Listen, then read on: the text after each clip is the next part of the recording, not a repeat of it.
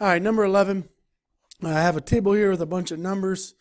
Hopefully we don't need all of those. It says Tony's planning to read a novel. The table above shows information.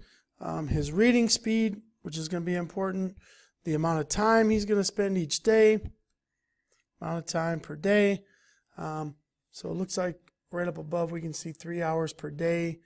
We can see his speed is 250 per minute. If he reads at those rates given in the table, how many days is it going to take him to read the novel? So our answer is going to be how long to read this novel. Well, let's first look at his speed and his time. He can read 250 words per minute. So 250 words times every minute. Well, he does it for 3 hours a day. So if I times 3 hours by 60, that's 180 minutes per day is what he's spending. And if you can do 250 times 1 minute, so 250 per minute times 180 minutes, that's going to give us a total of 45,000 words per day. Okay, that's words per day. And then I need to know how long is the book, how big is the book. I don't think the parts help me. I don't think the chapters help me. The pages don't really help me because my speed wasn't pages per minute, but the number of words in the novel is going to help me. That's the total number of words. So if I do the total number of words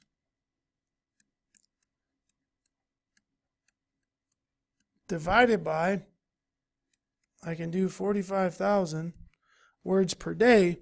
When I divide those two out, I end up with 7.75 days, which, looking at our answers here, it comes out to be 8. So the correct answer there is B. Number 12, January 1st, 2000, there was 175,000 tons of trash in a landfill that had a capacity of 325. So still just a little bit more than halfway full. Every year since then, the amount of trash increases by 7,500. And Y represents the time in years after that date, which inequality describes the set of years where we are at or above capacity. So let's kind of look at all these things. Well, first of all, we want to figure out when we are at or above capacity. So at or above means we're going to be greater than or equal to. Capacity was 325. So I'm figuring that's going to be part of this equation. I started with 175, so I started with 175,000. And then I'm increasing by 7,500 tons per year. So I'm adding to that, increasing 7,500 tons multiplied by every year. So 2 years would be 15,000, 3 years would be 22,500. So right now, I think I've got this equation built. I think the correct answer here is D. So it's basically the ability to translate a word problem and just kind of know what these key, at or above, just to kind of know that that phrase means greater than or equal to. Increased by 7,500 per year. So increased 7,500 per year. Just kind of finding those pieces and see the structure of how the inequality is set up. Number 13, a researcher conducted a survey to determine whether people in a large town prefer watching sports on TV to attending the event. The researcher asked 117 people who visited a local restaurant on a Saturday, and 7 people refused to respond. Which of the following factors makes it least likely that a reliable conclusion can be drawn? So let's kind of go through here and see what the problem was with this survey, because what makes it least likely that the conclusion is okay? Well, sample size, I think we're fine. Sample size, we have 117 people, which is more than enough people. The population size, they don't really tell us enough information for that to be a problem. So I don't think that can be an issue. The number of people who refused to respond, only 7 people didn't respond, so that really doesn't seem like too big a number. So kind of by deductive reasoning, it's where the survey was given. I think the whole problem here was you went to people who were visiting a local restaurant on a Saturday. So right there, you're probably not going to get people who prefer to being at a sporting event because they're probably at the event. They're probably not at the restaurant. So the biggest problem with this question is that it was not a random survey. You know, there was no randomness to it. They went to a restaurant and got the information from there, which probably isn't going to give them a good sample of all the people in the town. All right, number 4 here, we have a little chart and graph. Haven't really had many of these so far, so let's take a look at it. And we have the miles traveled by air passengers in a country from 1960 to 2005. And I always kind of, before I even start these problems, I like to kind of see what's on the axes. So we have the years on the bottom. Over here we have the number of miles traveled in billions. So just remember, all these numbers represent billions. According to the line of best fit in the scatter plot, which of the line best approximates the year? So we're wanting to know what year in which the number of miles traveled by air passengers in country X, so that's this country, was estimated to be 550. So 550 billion is this line right here. And it looks like when you come down and match that up with a year, you know, here's where you got to kind of be careful. You know, if this line is 2000 and this line is 2010, that means 2005 is right there, and we're a little less than that. So maybe somewhere around 2002, 2003. Looking at my choices, it looks like C, 2003 would be the best approximation for that one. All right, number 15, we have the distance of travel around the Earth, or the distance traveled by the Earth in one orbit around the Sun is about 580 million miles. So all the way around. Earth makes one complete orbit every year. So that's the trip. Of the following, which is closest to the average speed of the Earth in miles per hour? So I think there's going to be some converting going on here. So average speed. First, let's talk about what is our formula for speed. Well, speed, if you think about like normally driving a car, speed is miles per hour. So speed is distance over time. That's the general equation for speed. And normally we're talking about miles per hour. And that's actually what we want to have in this question. The problem is they didn't give us all the numbers that we need. So we do have our distance. We do know that our distance up here is 580 million miles. So our numerator's fine. Our problem is we need to figure out the number of hours. So let's kind of break this down and go through this. Well, it says Earth makes this travel in 1 year. So we got to figure out how many hours is that. So how many hours in 1 year? So the science way to do it is kind of come up with some conversions and do some canceling. So let's kind of go through this. We know that, let me see, we need hours here at the end. So we know that there are 365 days in 1 year. And we know that there are 24 hours in a day. So I got to be careful. I don't want to have days as my units.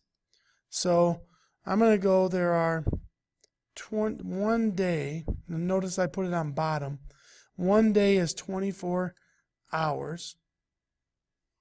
All right.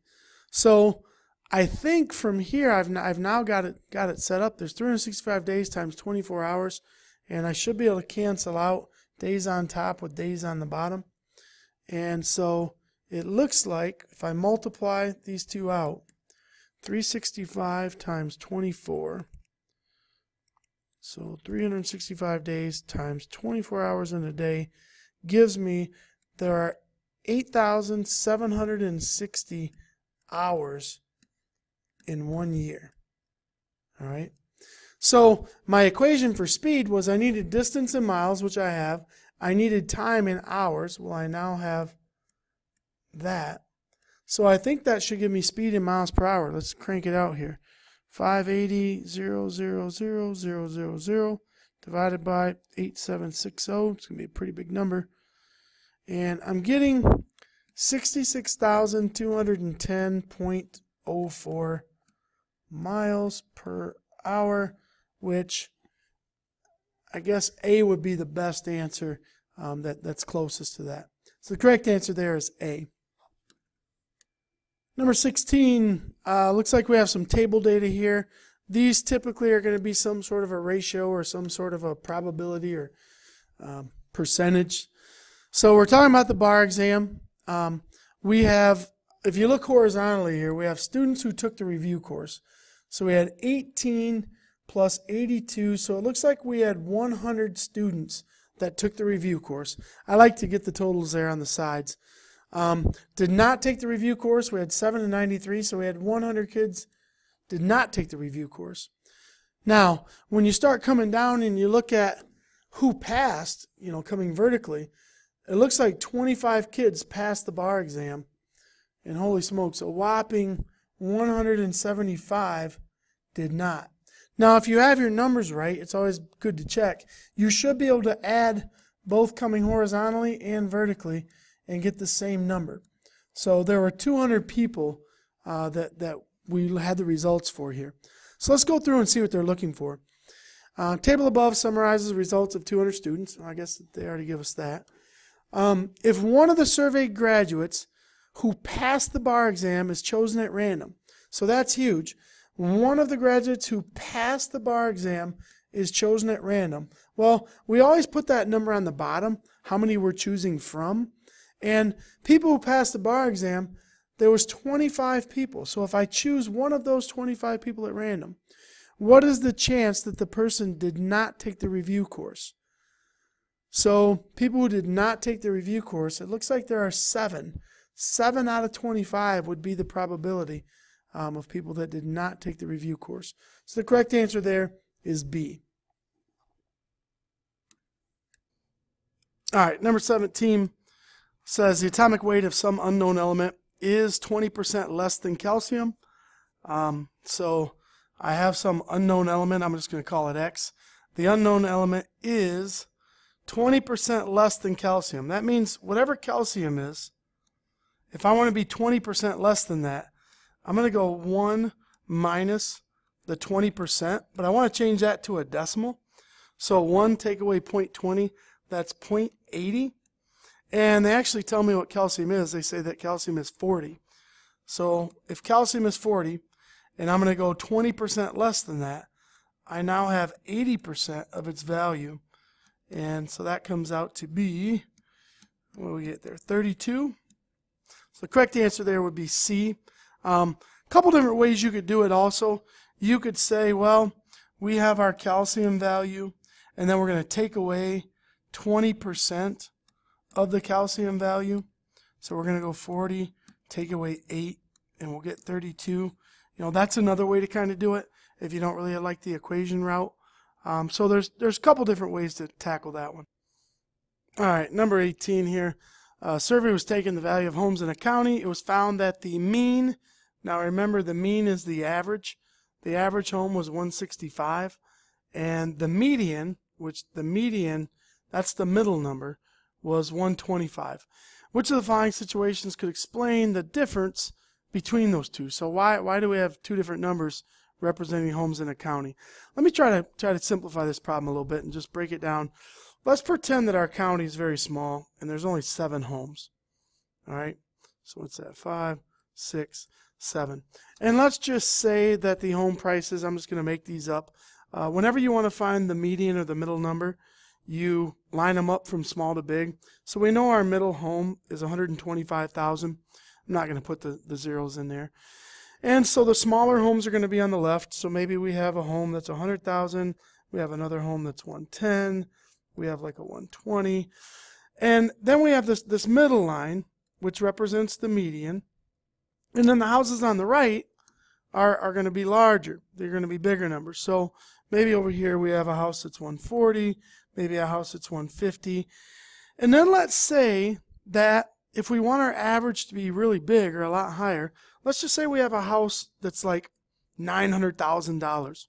You know, so in this little neighborhood or in this county, you have 5 houses pretty close to each other and one really expensive mansion type house. Well, when you find the average, remember the average is we're going to add up all those houses and we're going to divide by 7 because there's 7 homes there. So we add all these things up and put this stuff into my calculator, and I end up with, it looks like 1,645,000. So 1,645,000. That's the total when I added all these guys up. So I add them all up, I divide by 7, and I get, an average of $235,000. So that would be the mean.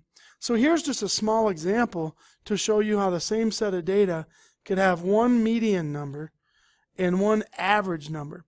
Now how that happens is whatever side you're leaning to for your average, that there must have been a couple big numbers in there. So I think the correct answer here is C.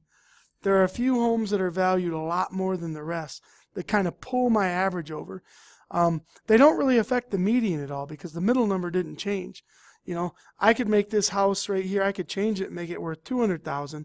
My median's still going to be $125,000, but now my average would change quite a bit because we'd be taking away $700,000 from this top number up here. So that's a way that the two can be different. So your correct answer there is C. All right, number 19 and 20 is one of these extended story problems. So they give you some data, then we have to answer a couple questions on it. So it says a sociologist chose 300 students at random. So this is kind of my total here. From each of the 2 schools, and asked each student how many siblings he or she has. So it looks like at Lincoln High School, they chose 300, and at Washington High School, they chose 300. So number of siblings, so at Lincoln, how you read the chart is there were 120 kids at Lincoln that had no siblings. They were an only child. And 140 at Washington that had an only child. So kind of visualizing that, you basically have, you know, all of these zeros. You have a ton of zeros going across.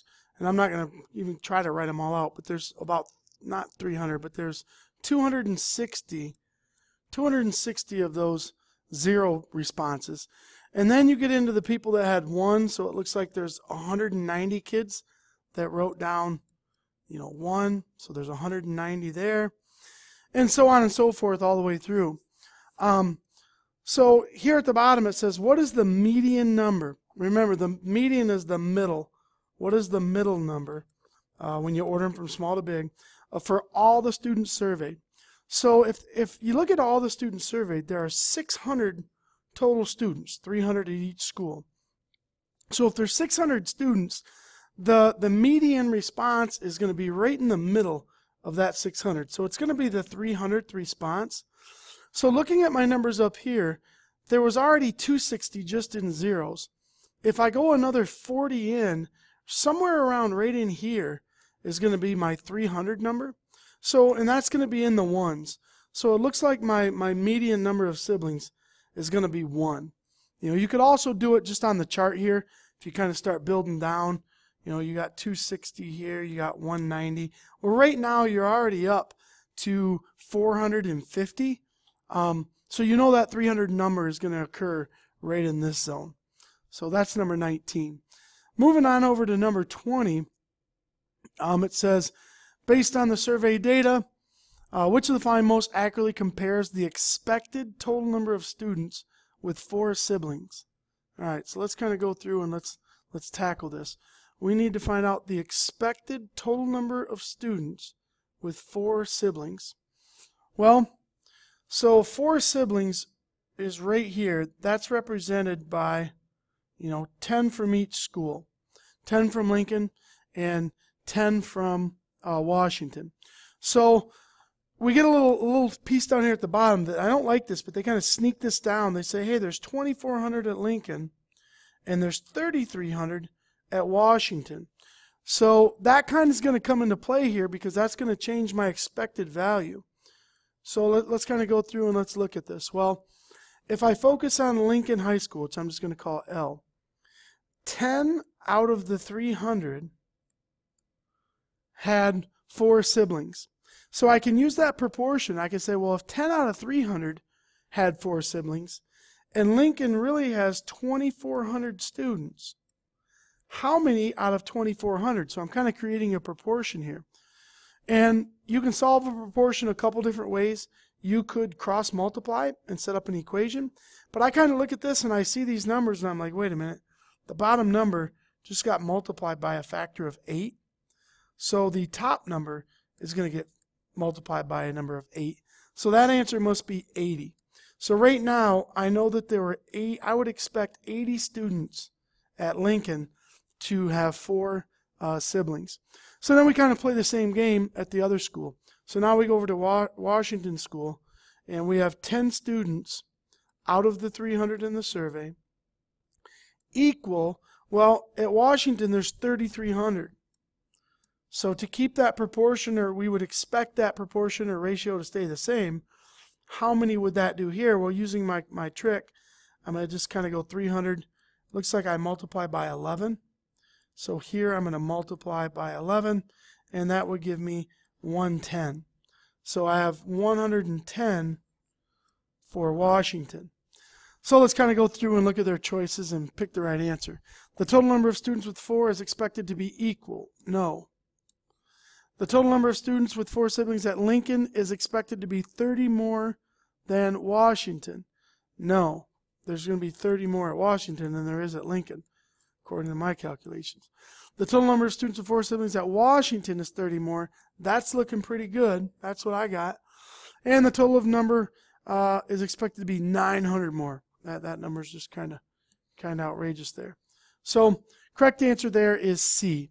Now the only other way, well, I'm sure there's lots more ways, but another way of possibly doing this is if you wanted to do percentages. You could come out of here and you could say, well, if I focus on Lincoln, 10 out of 300, 10 out of 300 was 4 siblings, and you could convert that to a percent. You know, so I'm going to just divide that out, 10 divided by 300, and I get, and it's going to be kind of a nasty percent, but it's going to come out to be 0.03333. So we're talking roughly 3.3% of the population. Well, then you use the bigger population, and you say, all right, out of 2,400, I would expect 3.3%, which you multiply, you know, by that decimal there. And that's another way to get the number of 80. But I don't really like using the percents here. I think the proportions are a little bit cleaner.